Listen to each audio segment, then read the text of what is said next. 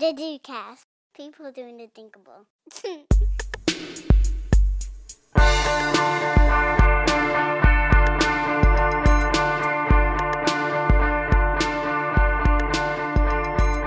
Hello everyone, and welcome to another episode of the DOcast. I want to thank you for joining me today. My name is Richard Hanley. I started up a food company about a year ago and a blog where I try to document all my experiments. The DOcast is a podcast where about once or twice a month I get together with amazing people who inspire me and talk about how they get started, where they're going, and how you can learn from them, the doers of the world. And today we have an amazing guest. But before I get there, I'd like to get a hat tip to our sponsor, Hanley's Foods, my company. Louisiana-inspired natural fresh food. Currently we're in the process of making our strawberry vinaigrette, which we are scrambling about how to make it. We think we bit off more than we can chew, but we will make it happen. We just got a Whole Foods, Fresh Market, and Rouse's, which is the largest grocer in Louisiana. And we do have our salad dressings in all the mom and pop shops throughout South Louisiana and available at hanleysfoods.com. And just for the listener, you get a coupon code, $4 off your next order by entering in the coupon code DOcast at checkout. So I'd like to talk a little bit about our guest on the show, Derek Sivers. In the early dawn of the internet, it wasn't easy for an independent artist to sell their music online. So Derek decided to create a system that he could. And then his friends and friends of friends wanted to do the same. That's where CD Baby was born. It became a lean sales machine, producing over $100 million in sales and servicing over 200,000 musicians. Derek later sold CD Baby, given portions of the proceeds to charity, in 2008, and he's also a best-selling author, musician, programmer, world traveler, and circus ringleader. Today, I have the pleasure to speak with him via Skype at his home in New Zealand to talk about marketing, automation, and how we can gear that towards product-based companies. Without further ado, I would like to introduce Mr. Derek Sivers. How are you, Richard, man? Thank you. Nice intro. I love the way at the very beginning how you mentioned the things you're doing as experiments. I'm the same way. I love that. Yeah. Avid. What's your one of your taglines? Avid, vivid learner of life. I love that. Yeah. Avid learner of a life. So take me back real quick with CD Baby. Growing up, I read a little bit how you were you never really had a job. You at 14 you started off doing a few things. So if you could just take me a little back, where'd you grow up and how'd you kind of get started? Sure. Grew up in Chicago for the most part, and at the age of 14, I decided I wanted to be a musician. And different people can interpret this differently. I mean, different people can be affected a different way by deciding that, right? So for some people, the life of a musician is just party, party, party. But for me, it was like, if I'm going to be a successful musician, that's like wanting to be an Olympic athlete. It's like, this is something that a million people want and only 1 in a million gets. Right. So I'm going to need to be the best of the best.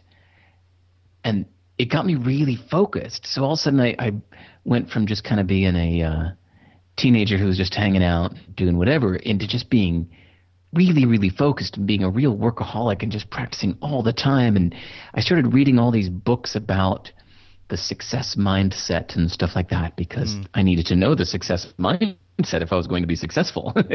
And that really, it changed my life. You know, it got me onto a real focused track where people later tell me that I'm so lucky for opportunities I had or whatever, but I think it was just because I was just that guy that never hung out, never watched TV, never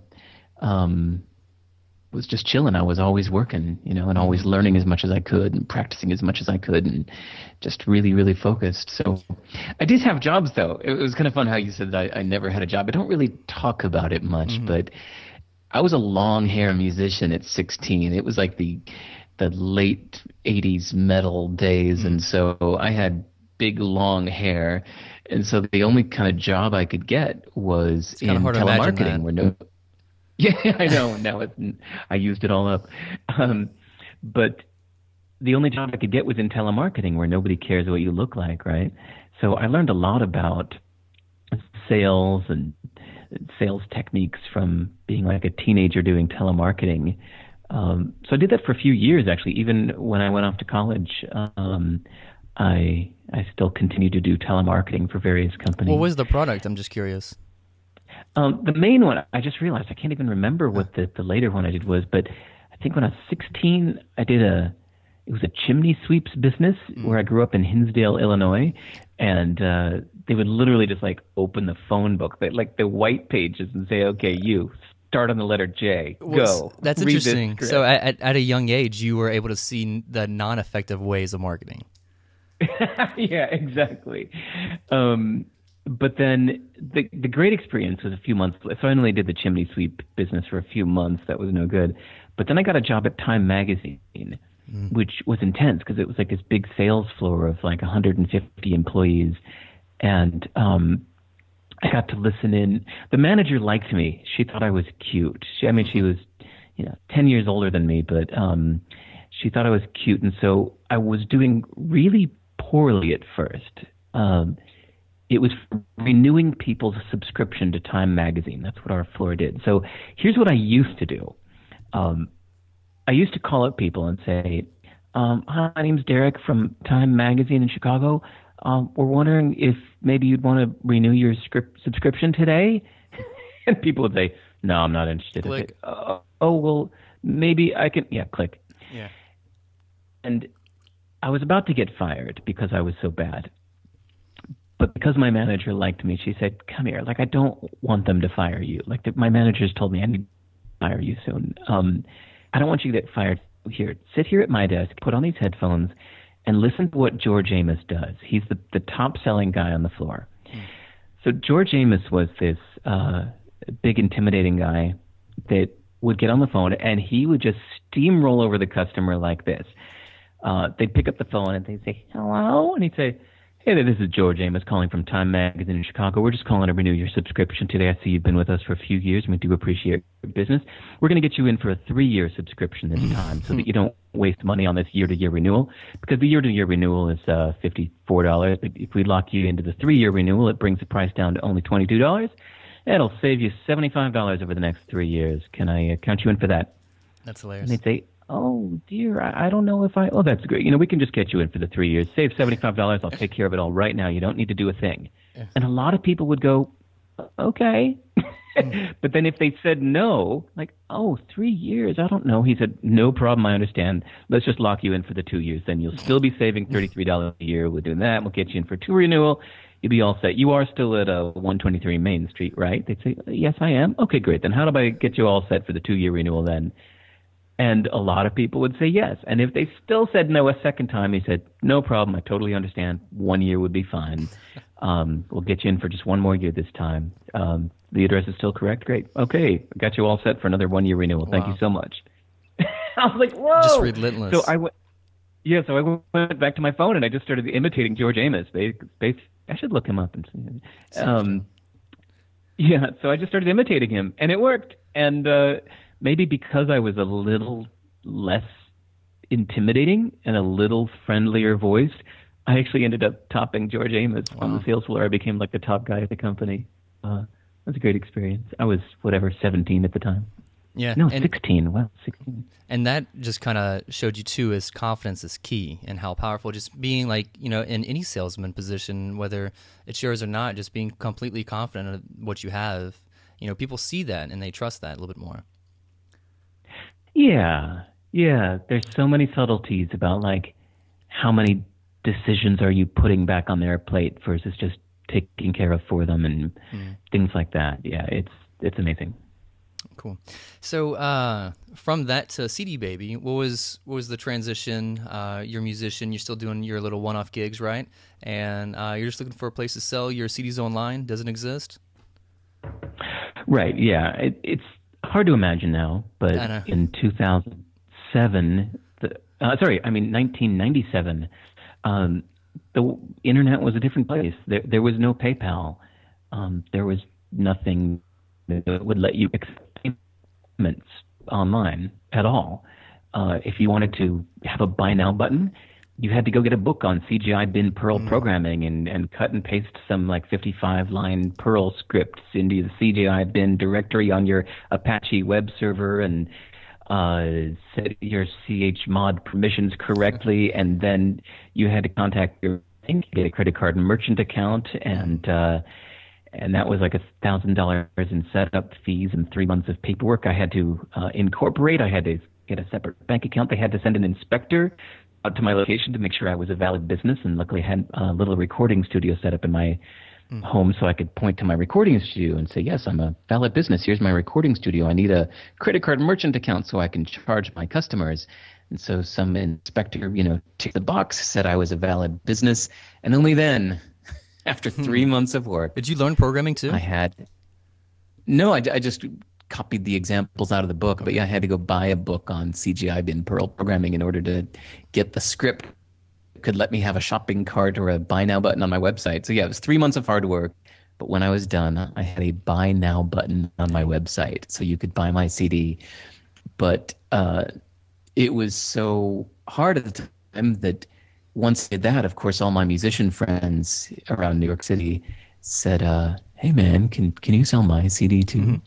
So CD Baby really just grew out of the kind of co-op model of like, well, here's something I have that my friends need, so I'll just find a way to share it with my friends for a very small fee. And that was how the business created. So at what point, how long did it take to go from that point, so when you had 85 employees and you had 200,000 musicians, at what point did that happen? And then, so I think it's very interesting is the fact that you had that complete automotive. I don't know if you could speak on that. Yeah, I mean, growth was very, very, very slow. I just have to laugh when I meet people now who are like, hey, we started this startup 3 months ago and it's not huge yet. What are we doing wrong? Yeah. Like, by 3 months into my business, I was still building my home pages. I don't know. It took CDB about 4 years to really get off the ground. And I mean from the time I started it. I don't mean 4 years of sitting on the idea. I went from idea to reality in about 1 week. I just put up a basic website that was like, click here to buy a CD. And it was just like a simple thing that it did nothing. Like if you would click to buy a CD, it would do nothing but send me an email with the person's credit card info, and then I would charge it by hand at home. But I was only getting a few orders a week, so there was zero automation at first. Like literally everything. Like I didn't even have an online database. I only had a little Excel spreadsheet on my computer, and every person that would email or that would place an order, I would just get an email, and I would hand copy and paste their email to fields in the spreadsheet one by one. So that was zero automation. But honestly, man, like that was enough to get started. And I think it's funny I think what happens a lot now is people get a business idea and they immediately imagine kind of the end game of where it will be years from now. They say, this thing's going to be huge, so we need to have a full like server-side database with massive authentication. We got to have this. We got to have a big scalable, massive redundancy, blah, blah, blah. And they're preparing to be huge before there's any proof that anybody cares about their idea. So I think that no matter what business you're in, we mentioned about how it's different being like an internet thing versus a food startup.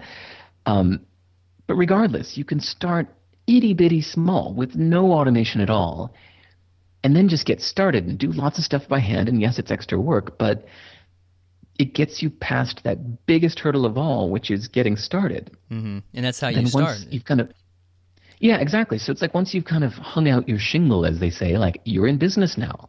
Somebody can contact you and place an order. No matter how lo-fi it is, you're in business now. And now you can automate based on customer need instead of some kind of vision projection of where you think this will be in a few years. Like let the customers show you where your automation is needed and what they need and build on that. So yeah, it was for me, for CD Baby, it was very slow growth. Even a year after I started the business, it was a real part-time thing. I was still getting maybe a couple orders a day. 1 year into it, that's when I had to hire my first employee. It was after first year, and then it was like full 2 years in that I had to hire a second employee and slowly start to automate some more things. And yeah, it wasn't until the business was about 4 years old that it really started taking off. So at what point, when you said your first year you hired your first employee, when did you decide that it's time? And I think this is key where a lot of people struggle. You know, you want to save money, so therefore you want to do as much everything as you can, but at the same time it's like, you know, you can't work 20-hour days. You know, just by working more hours isn't going to make more profits. So Right. I'm currently finding that struggle. So it's like, when is a good point to bring on someone? What is it that you look for at that time? Well, I really believe in going about as far as you can with your own labor. So I was working practically 20-hour days until to me it was proven that I needed somebody else. Because I think most startups fail from trying to grow too fast too early, from hiring too many people up front. Mm-hmm. Do you know what I mean? And then burning through their budget for something that doesn't really have legs yet. So I think it is smart to avoid hiring as long as possible and to only hire when you get to the point where you are working as efficient as you can, 20 hours a day, and then it's time to bring on a new person. As far as what to find in a person, the biggest thing to me is intrinsic motivation. What this means is not just somebody who's doing the job for the money, or even somebody who has a lot of experience in the past, but still kind of seems to be doing it for the money. You want to find somebody who is using you as a stepping stone to their own bigger aspiration. Right. Where they want this job, they want to excel in your job for personal reasons, for their own self-development, for their own goals. That matters so much more. Like at CD Baby, I would hire musicians only, like people who knew the pain of putting out their own music and had been sending their music to various magazines or websites or conferences or whatever and being rejected.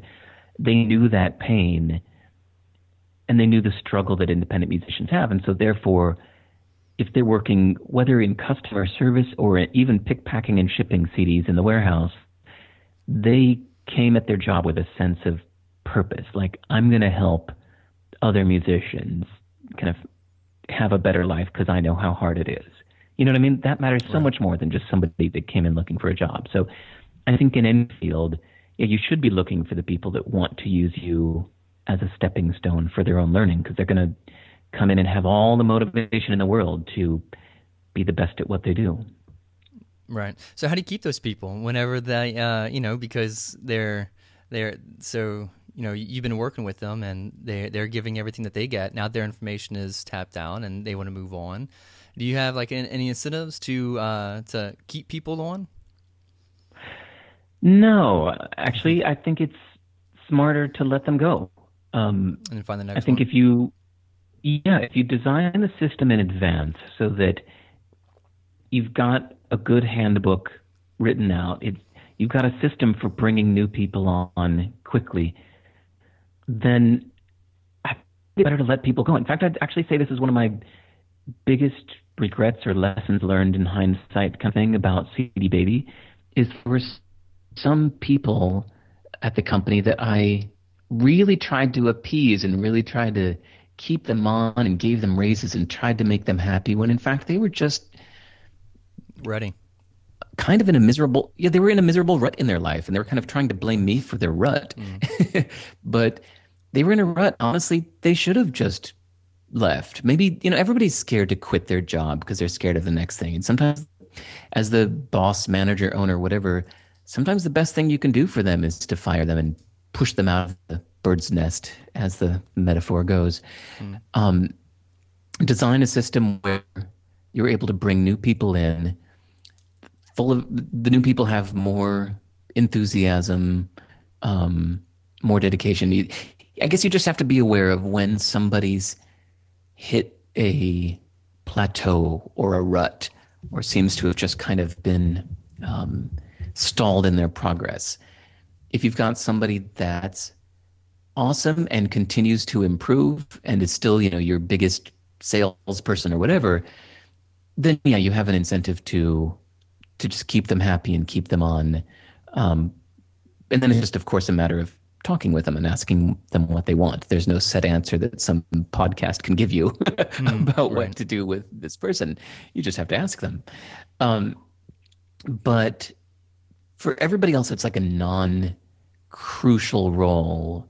I think it's smarter to just encourage people to either move up inside your company or move on to something else and bring in someone new. Right. Yeah. To have that just philosophy that, we are here to help each other. You help us, we help you, but to the point where we can't help you, and we don't want you to be miserable. We want you to move on, have that develop as part of your policy. See, I'm Yeah. a super young company, and I just quit my day job about a year and a half ago, and last year was the first year, so like I'm really bridging that gap where the orders and the labor is out doing what me and my friends can do, or my friends stop showing up because like, look, buddy, I've been helping you a lot making the salad dressing. We got to start making some kind of compensation here, and then you start Yeah. factoring all that in. It's like, wow, the numbers completely change. Yeah.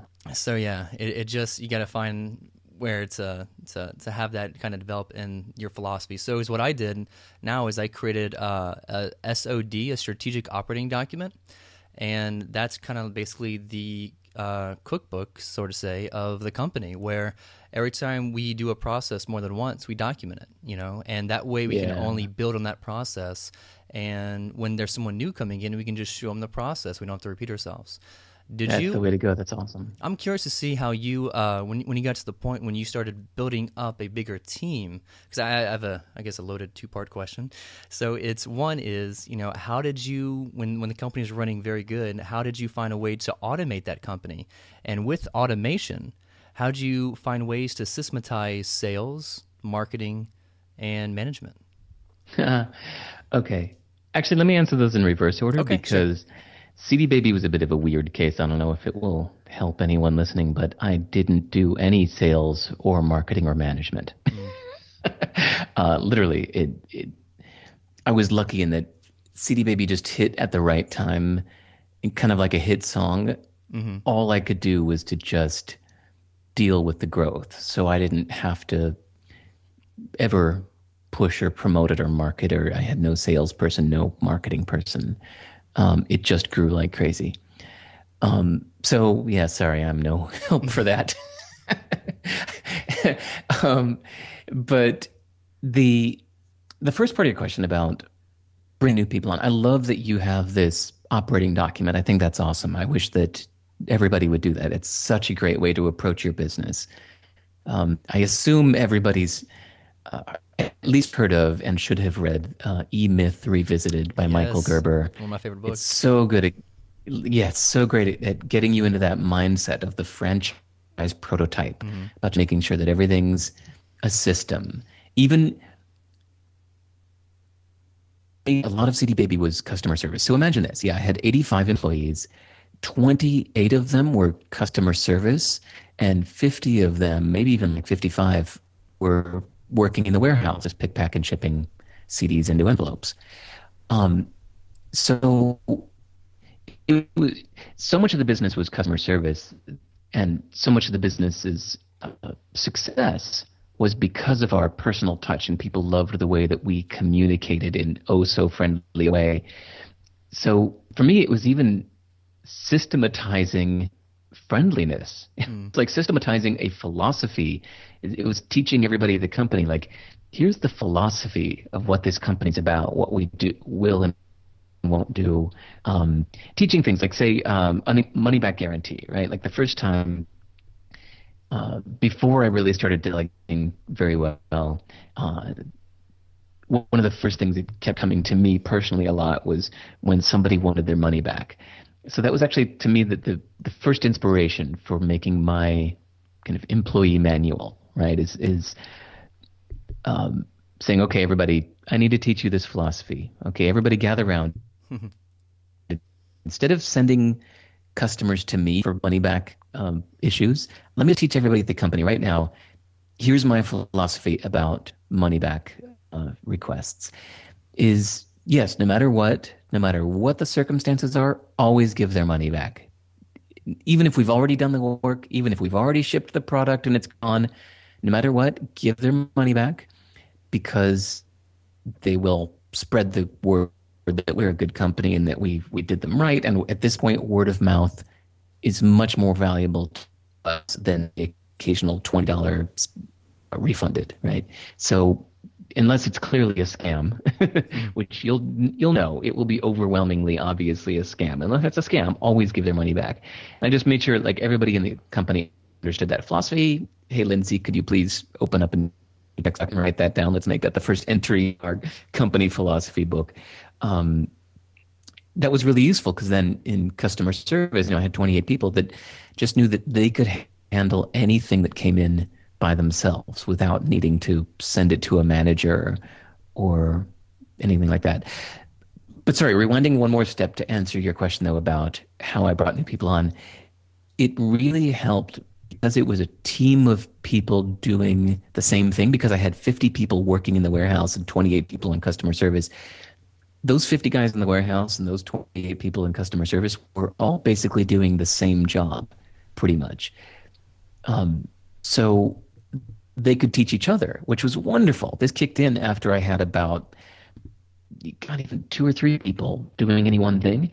New hires could just be brought in, and the manager really didn't have to hardly anything more than spend a lunch with them to get to know them a bit. Then they just put them out on the floor and said, okay, guys, here's Josh, the new guy. Everybody show him what to do. Mm-hmm. The guys working in the warehouse would be like, all right, dude, here you go. Let me show you how to bring in the new incoming orders. Here's how we pack a CD. Here's how we pick it up. And just the existing guys working in the warehouse would show the new guy how to do it. It was an amazing system. It just, especially when we started growing fast, we were having to hire a new person every couple of weeks.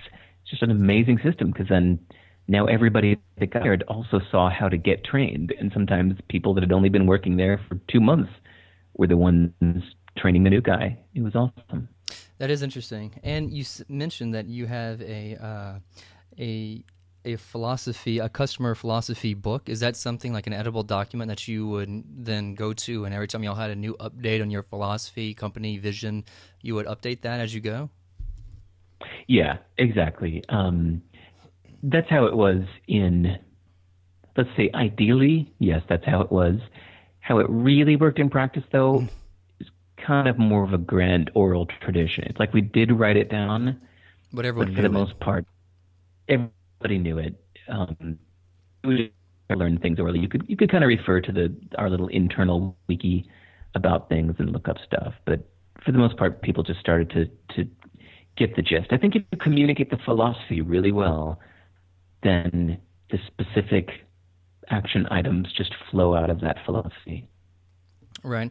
And you said that you didn't have any marketing. I disagree. I think that philosophy right there is marketing.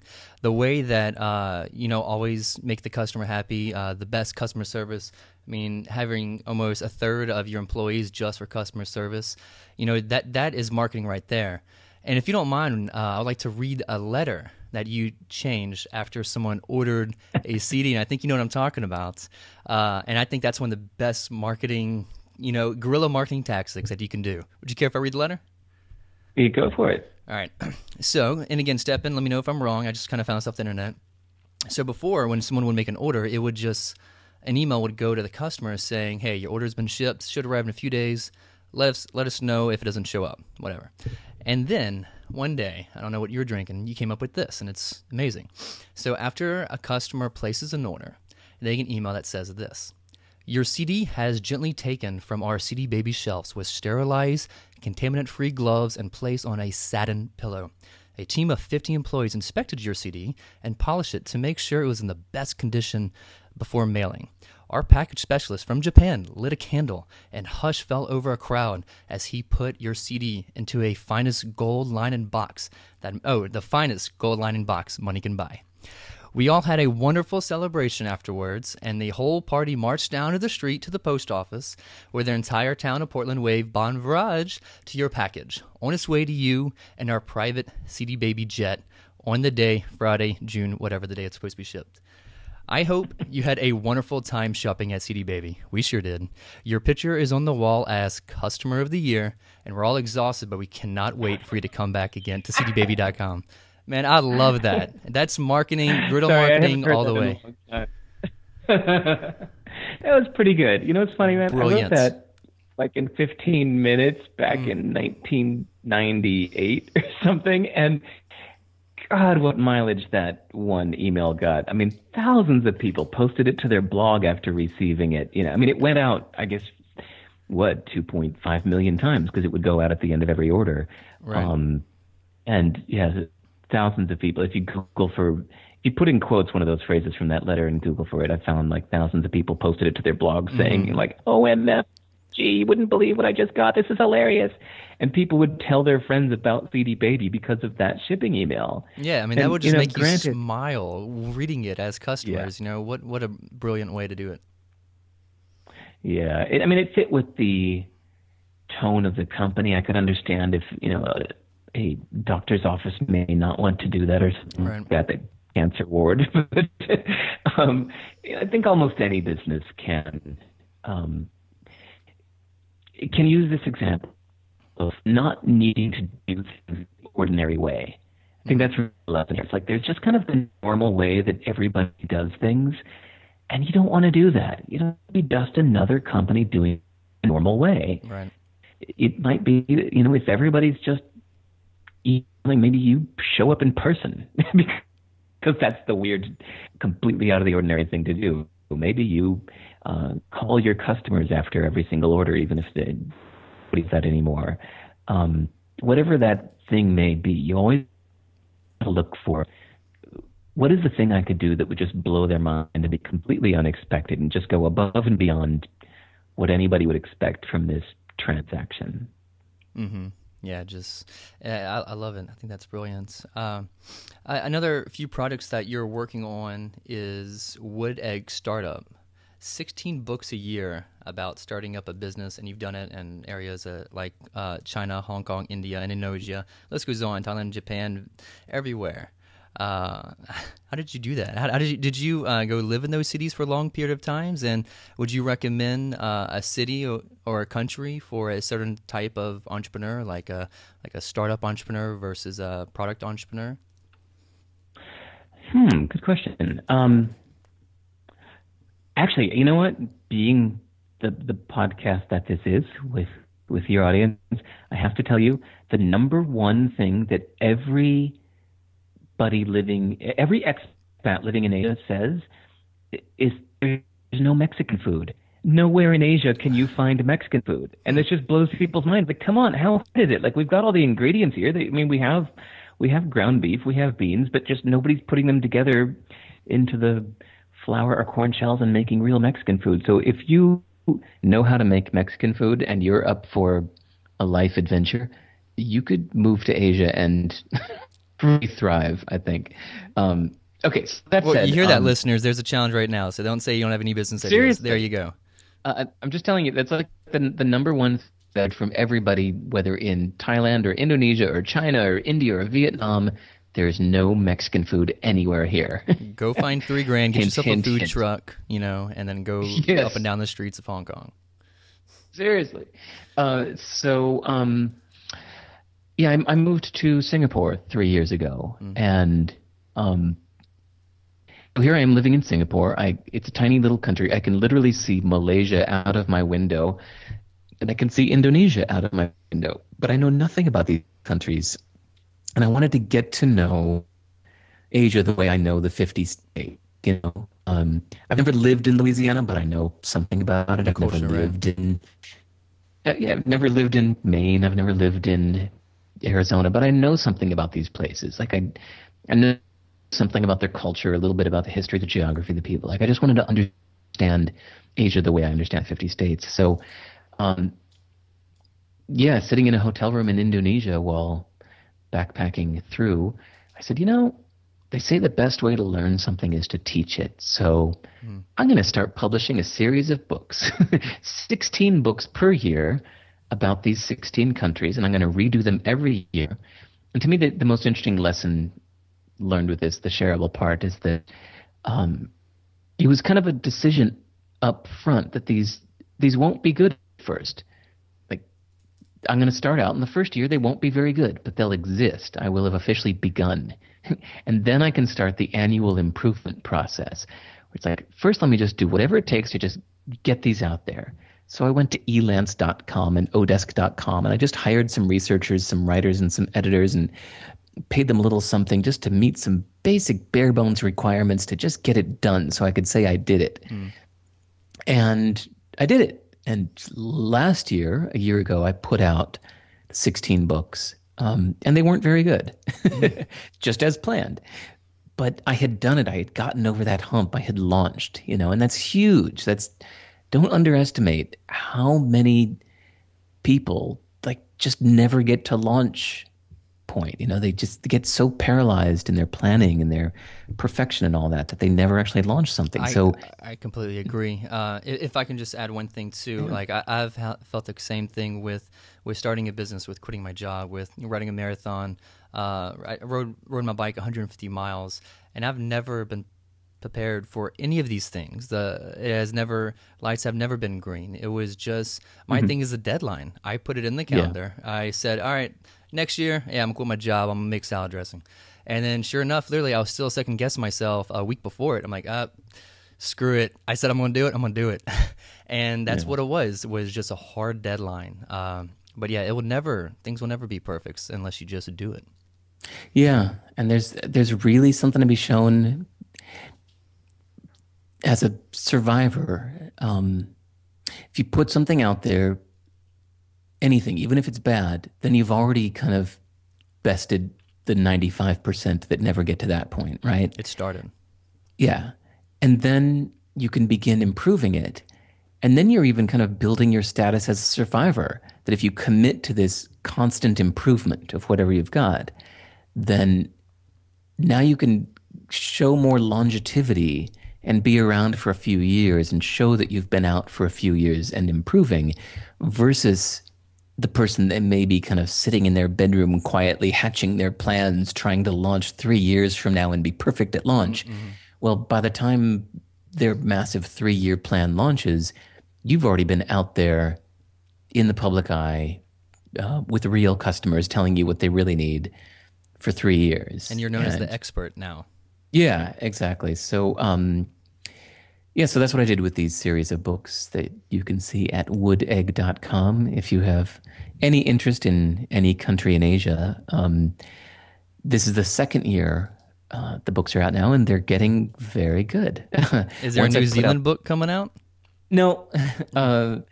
They were just I'm just in New Zealand for now, but I'm still an official legal resident of Singapore.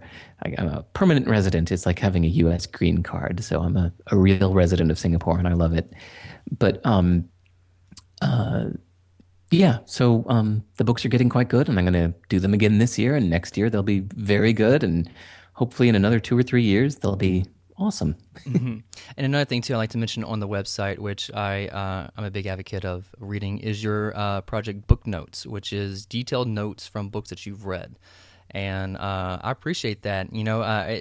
I take notes kind of as I read too on the computer, on the phone, not nearly as detailed. There's been numerous times where someone's like, hey man, go check out this book. I'm like, well, let me see if Derek already did. I'll go read your notes. I'm like, yeah, I read it. I got it. That was a good one. So, that is a great resource, I think, for any entrepreneur, is to just, see your thoughts on a few of these books. Thanks. And actually, to be clear for the listeners listening, now he's talking about that's on my personal website on sivers.org, not on woodegg.com as a separate thing, but on sivers.org. I think there's a section there you can find on the homepage called Book Notes. So yeah, every book I read, for the last 5 or 6 years I started doing this. Every book I read, I give a little 1 to 10 rating, like how much I would recommend to others. And it's sorted with my top recommendations at the top of the page. So if you just go to my book notes page, sivers.org/book, you can see my top recommendations at the very top, and then detailed notes on every book. And we'll link all that up to the show notes to make sure people can just click away to it. Cool. So let me ask you, outside of coming up with 16 books a year and, starting and selling companies and automating them to where you only work 4 hours every 6 months, what do you like to do outside work, outside the office? in New Zealand or Uh, wherever? Not much. I'm quite a workaholic and always have been. I mean, I think when you find something you love doing, it's not really work, you know? I think there's a few quotes around Mm. that, you know, find a good job and you'll never work a day in your life, all that kind of thing. That's how I feel. I wake up at 5 or 6 a.m. and start doing what I do, and I often work till midnight, and I love it. Mm. That said, we had a baby 2 years ago, so that's the reason we're down in New Zealand now. Is I know too many people anymore. I have too many friends that wanted to hang out all the time, and many conferences and universities that wanted me to come speak. It was getting so hard to say no 5 times a day to everybody, so I came down here to New Zealand. So Yeah, and they won't I bother you. every yeah, exactly. I don't know anybody down here, so every non-working minute is basically spent with my little baby, which is That's a just a blast. That's a great perspective. Yeah, that way you can just focus on what it is that you're working for, without all these Yeah. distractions and other things like people calling you up to do podcasts and stuff like that. So, which I do Yeah. appreciate you for this. Well, honestly, I like doing things like this too because I enjoy writing, and in fact, Mm, I'm making that even more important in my life. Sharing what I've learned. It's one of those things. I don't know, if blame parenthood or blame a couple good friends of mine that have died recently, and thinking about how important it is to share what you learn along the way. So, I doing agree. podcasts like this, it's kind of it helps me share what I've learned, and it also I really appreciate your questions and the things you toss my way, because it makes me think about some things I never thought about before. No, thanks. I appreciate it. And so, next one too is a loaded question. What's a book, a song, and a quote you love? Not necessarily for business, just personally, or business, whatever. Yeah. Um, sorry, you said book, quote, and song. Correct. Okay. Book. Let's say. Um, I'm actually going to go with a new one. I was very tempted. Like, actually, my go-to book is How to Win Friends and Influence People. Mm. I think that that's actually, even though it's legendary and a massive bestseller, I think it's still underrated because of its horrible title. I think its title makes it sound like a conniving, slimy book about how to get one over on people, but Mm. I think it really should have been titled How to Be Considerate. I Mm. think it's really the best book ever about thinking of things from the other person's point of view. And uh, and that's the essence of everything. That's like all marketing, all business, all communication comes from thinking of things from the other person's point of view. Mm-hmm. That's really the root of everything. So I think that How to Win Friends and Influence People, Dale Carnegie, is like the best book on marketing and perhaps business ever written. So that's my main one. But that said, I'm pulling up the exact title of a book that I think really changed my life a lot that I'd highly recommend, and it's called A Guide to the Good Life: The Mm. Ancient Art of Stoic Joy by William Irvine. Um, I was never into philosophy. I don't care what Socrates or Immanuel Kant said at some point hundreds of years ago. Who cares? Mm. Philosophers. but then, but then I read this book, and even though it's talking about something called a philosophy with a capital P from 600 BC, it was jaw-dropping in its kind of guide for a very, very interesting way of thinking of life that just really, really resonates with me. And even if you consider yourself, or especially if you consider yourself the kind of person that wouldn't read a book like this, I highly recommend it. A Guide to the Good Life by William Irvine. Quote, let's just pick one off the top of my head. I don't know who it's credited to, but whenever you are not practicing, someone somewhere else is practicing, and when you meet him, he will win. Wow. Mm. I love that. Like that kept me going through music school whenever I'd feel like a little lack of motivation. I'd remember It that. kind of reminds me of something Mark Cuban said too. Something like, however hard you're working, there's someone else working harder than you or something like that, you know? Yep. And it just kind of, it's one of those things that lights a fire in your ass. And it's so true with competitors. You know, it's just, I don't like looking at competitors and keeping up what they're going, but at the same time I do, because it keeps me going. It puts that fire in my ass and it makes me move. Like, oh, I got this. Yeah. You know, let me innovate. Let them copycat. I don't care. Yeah. Yeah, exactly. I think competition can be a really healthy thing. And yeah, that can really help. So yeah, whenever you're not practicing, someone somewhere else is practicing, and when you meet him, he will win. Just love that. Okay. And as for a song, here's my top recommendation is to listen to a song that you think, if it's in a genre that you hate. I love this.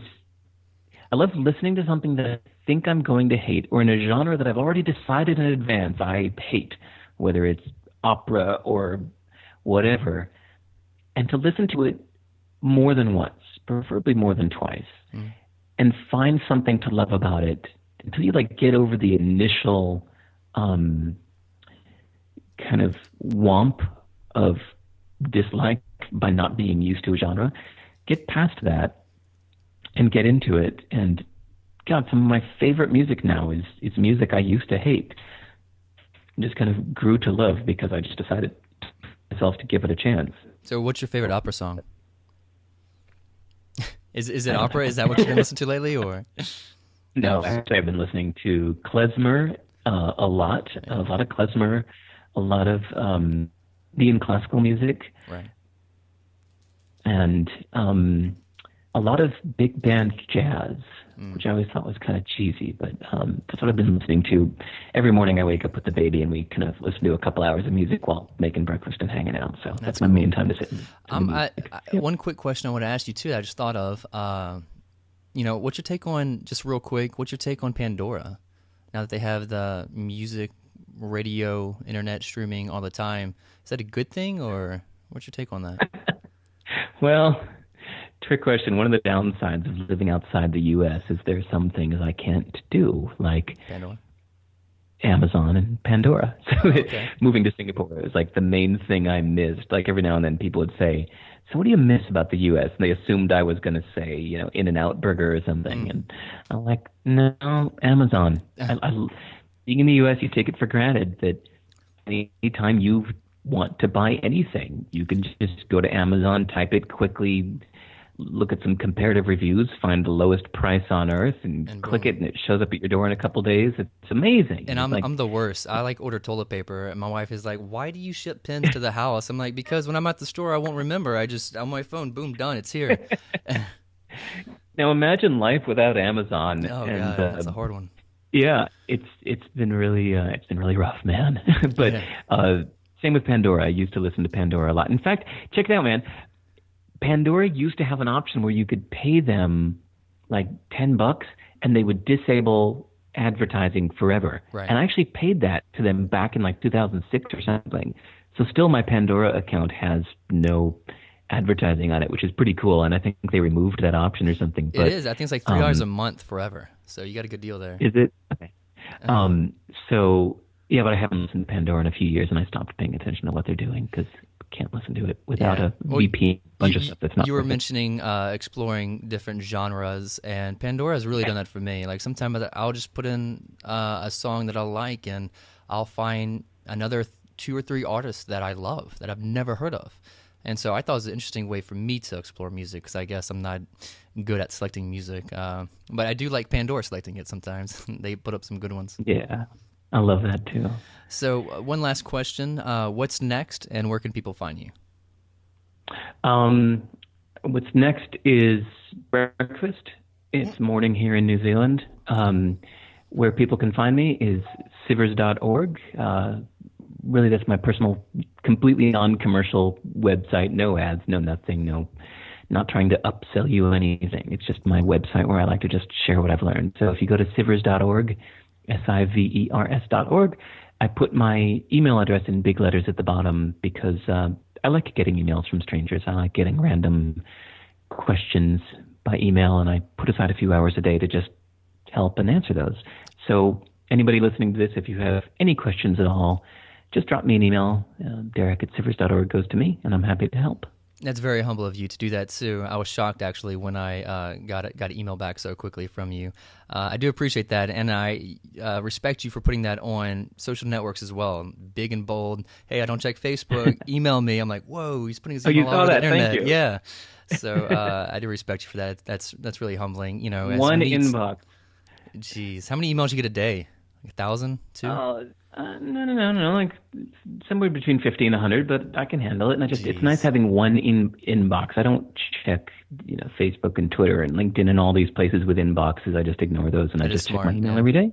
That's good. Hey, Derek, thanks so much for being on the show, man. Enjoy your breakfast. I really appreciate you sharing all the information, the words today. Thanks so much.